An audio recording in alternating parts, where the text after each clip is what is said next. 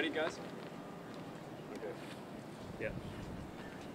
We're here today to remember the children who died in residential schools. We're starting here at the Anglican Church. Actually, the Anglicans and the Catholics were the ones who established the residential schools. But we remember these children. They all died in Anglican residential schools. They've never received a proper burial, and the murders have never been brought to trial. Margaret Seapass, age 9, beaten to death by a white supervisor at the St. Michael's Anglican Residential School in Alert Bay, December 1961. Burial site unknown. Joseph James, age 11, died after being sodomized by an Anglican priest at the Alert Bay Anglican Residential School, October 1949. Burial site unknown. Bernadette Thomas, age 6, disappeared at the St. George's Anglican Residential School, spring 1965. Albert Hans, age 14, starved to death, St. George's Anglican School, 1948, buried next to the school in a mass grave. Those are just some of the children who died in Anglican schools. You know, in Canada, not one person has ever been brought to trial for the death of a child in a residential school. This is what we have to change. We have to start changing that by alerting the conscience of the people here and all over this country. And that's why we're here today. One of the little known facts about the residential school policies was also to not inform students of their relatives' passings, whether it be your mother, your dad, or your grandfather, your grandmother. And that was one way of controlling the mind, right? You had the body there already, but mentally, if you did this policy that was in effect at that time, you don't inform students of their relatives passing. Mentally, that's when you've got them. And I remember going through that residential school that I attended, sharing the pain of the Indian residential school legacy. Poplar Hill. This is Poplar Hill. In Alberta, or? No, this is in northern Ontario. This is the one I'm talking about, where I heard the news about my mother. Huh? This is the principal that gave me the news. This is where I heard it. How long were you there? I was there for about a year and a half, something like that. But the point is, this is where they delivered the news about my mother's death, right? And they looked me right in the eye. They didn't say nothing. They just looked you in the eye at that time, right? Your mother's passed away, and so you go into shock, right? And you say, when? What? Where? Oh, she died about 6 months ago. And you're going, huh? What? Well, how come? Anybody knows? Like, how come I wasn't told? Well, now I understand the policies. Kevin Annette talks about the policies that were set. And now I understand. Now I'm starting to get the total picture of what actually happened and how it came into, how it affected me and my family and the community. So, yeah. What's this place called? It's the Poplar Hill Residential School. It was run by the Mennonite Church, exactly. Yeah. That's why they were able to set up these residential schools with such absolute control, because they were the only, church and state were one, really, they still are. That's why they got away with this shit. United Church next, eh? I'll send it to my chief up north. It was made by kids in the downtown east side of Vancouver, native kids, and people in the Sweetgrass Center. And every time we did a church occupation or not, for the last 3 or 4 years, we took it into the church and stood outside the Vatican and other places with it. So all over the world, people kind of struggling with the same stuff. And it isn't just, it didn't just happen to native kids, but the same churches are doing the same crimes all over. So that's why we're doing an international tribunal. Where have you been on your tour? All over England, Denmark, Slovenia, Ireland. This is the 3rd trip over there for me. And each time I go, I get bigger crowds all the time because more and more people are aware. Like we had hundreds of people in Dublin gathered outside the Parliament to demand that these churches not be exonerated anymore. Like in Canada, what the police have done in Ireland is they basically got together with the churches and said, okay, you don't have to even pay a lot of money in compensation. Most of that's going to come from the government. Also, you can count on one hand the number of people ever gone to jail for any of these crimes, you know. So I mean, literally 99% of priests who rape kids get away with it, and that's because of this kind of regime that's being set up with the churches outside the law, right? So. How about your trip to Ottawa? Oh, well, a couple of days ago I presented a summons to Prime Minister Harper, at least to his office, asking that he appear, well, really requiring that he appear before a tribunal in London in September. Of course, the next day he got voted down and his government fell. So whether he gets elected or not again, we're going to present it to either him again or the next Prime Minister. That's fine.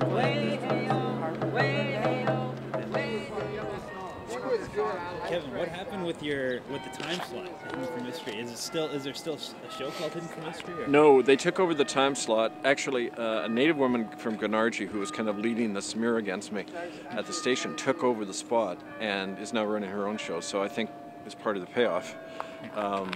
But no, they canceled Hidden from History. It was on the air for over 9 years. And actually, a lot of the stories of the residential schools first began to surface on that program. Because it was an open mic, anybody from the street could just come in, sit down at the mic and start talking. And we had lots of people come in, and that's where they first broke the news about all these crimes. So it was a real blow to people in that community to lose that program.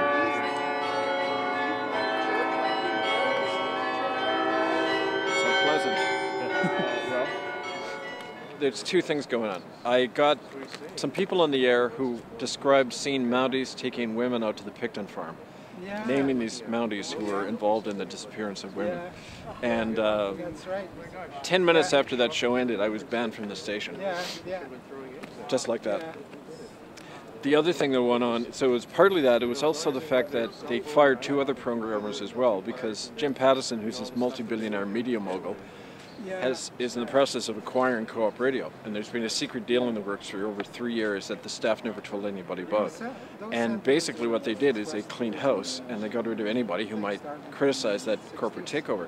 They're funding the station. The CRTC changed their rules last year, allowing corporations to fund public radio stations. So that means that essentially they can buy them up. And you know, anybody who might have objected to that is gone now from Co-op Radio. So and they changed the rules so you can't challenge the board members anymore. It's become really repressive. And they're doing that across, there's this woman, Freya Zoltz, who is a lawyer for the Attorney General in British Columbia, who was placed on the new board of directors at Co-op Radio, and she's also on the national body overseeing public radio in Canada. So it's a corporate government takeover of alternative radio. Kevin is the United Church, and I grew up in the United Church, and they just have a little white collar. But this guy's got all these big robes and ribbons and all this other Anglican stuff. This one? This is for the missing and murdered Aboriginal woman. This is White Rim Academy. But it's got its cars in it. It's a cop, Metro cop, right on this car. Used to be a chaplain with the Toronto Police. That's the same guy. It's the same. They came out last time, glad handing everybody. I didn't shake his hand last time. I said, you know, if you really want to be, you know, friendly, why don't you go do the right thing and tell us where these children are buried. Remember these children before we start, those who died in United Church Indian residential schools. Nora Jones, age 4, disappeared at the United Church Alberni Residential School in the spring of 1970. Albert Gray, age 11, beaten to death by Principal Alfred Caldwell at the Howsett Residential School, January 1938, for stealing a prune, burial site unknown. Sally Gardner, age 16, died during forced abortion after being made pregnant by a white staff member, United Church Alberni Residential School, March 1966, burial site unknown. Arnold Massey, age 12, died at the Mohawk Institute in Brantford, 1960, cause of death unknown, buried behind the school. Shirley Tatouche, age 10, died after rape by a priest, Catholic school, Fort Albany, 1955. Now we're here at this United Church because in 1925, this is where the first convention of the United Church was held.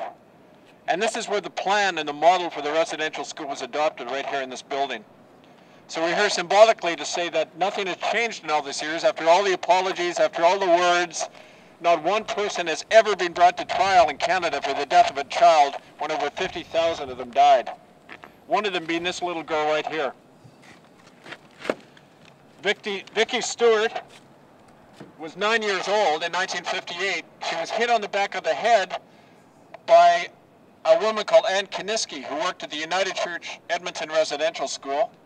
She was buried at her home and no investigation was ever done. The cause of death was listed as tuberculosis when 2 eyewitnesses saw her killed by Ann Kiniski, an employee of the United Church of Canada. For 4 years, the family's been trying to get the church to respond and has received no response. The RCMP also refused to investigate because they claim the perpetrator is dead. These are some of the things that we're trying to arouse the conscience of the church about, to say you can't talk about healing and reconciliation if you don't do the most basic thing, which is give the children a proper burial and bring to justice the people responsible. Because you notice in all these big cathedrals, after we show up, it tends to go down. People read it and go, well, shit, maybe I shouldn't come here, right? So that's what we want, right? Once you hit them in the collection plate, then they'll sit up and take notice. At 3 o'clock, maybe your schooling is finished, but now you have to go and you have to do your religious studies. And then you have to go and it's dinner time, and your dinner is not what you want. You can't ask for whatever. All you get is the mush or whatever they give you, and then it's praying time again, and then it's, you know, getting down to bedtime. And at night you're told that it's, you know, if you get out of bed at night, then the devil's going to get you. You have to stay in your bed all night because that devil, he's out there and he's going to get you. So the kids, they end up by, if they have to go to the bathroom, you know, they end up by peeing their beds. And then in the morning, they're humiliated on this humiliation line where their sheets are wrapped around them, the wet, cold sheets are wrapped around them, and they have to run this gauntlet with all the other kids laughing at them. And nobody wants to go through it, but everyone's happy that it's not them this time. So they're wetting their beds at night, and they hear this stuff going on in other beds where the priests or the nuns are molesting the kids or taking them out of their beds at night, and they can hear all this going on. You can hear the kids crying at night, wanting their homes, wanting their moms and dads, their brothers and sisters. And then, you know, then the day routine just continues, and depending on the school, you'd have, you know, the bells to wake you up and the bells to tell you when it was time to do this and do that. I think that's why it's really important to make that connection, though, between apartheid here and apartheid with what's happening to the Palestinians. I think we've got to go up to the Catholic Church, don't we? Yeah? You're on Indian land, buddy. You're on Indian land. You're on Indian land. You're on native land. What do you mean it's your property? You're on native land. You're on native land. We're on native land. You're on native land, buddy. You guys want to grab a sign and just stand on the sidewalk? No, you're on native land, buddy. On our property. All the time on native land, my friend. Your church is on native land, my friend. You got that on camera? He's grabbing it. You got that on camera? Yeah. Oh.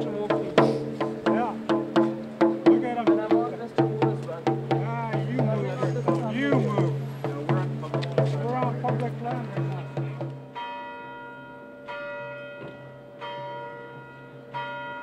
Here, hang on to that. This is the guy that made the comment. Yeah. Hey, my friend. Hey, my friend. Hey. Hey. Hey. Hey. Wait. Hey. Come here. Hey. Talk to me, man. Come on. Talk to me, buddy. Yeah, he's the one that did that. There, he took off. Got it? Who was that, Gary? Who were you yelling at? No, he's the one that made that comment. These guys should just be shot, or the that shooting guy from thing. last Yeah, time, yeah. that guy right there. Yeah. It says, back then they used to just all shoot you guys. Too bad we can't do that today. Can you hold that? So that guy right there, man. Yeah. You better not mess, buddy. We're here. Look at me, man. We're here. Okay. Yeah, good attitude, buddy. United Church minister last year ago in January, a real cold day that day, and asked her name. We got the minister's business card, Metro Police card. Yeah. The first section. Who's that? Twice a month. Security guy came out and said, the priest is very upset. And I said, well, we're very upset. The children died in your schools, right? He just kind of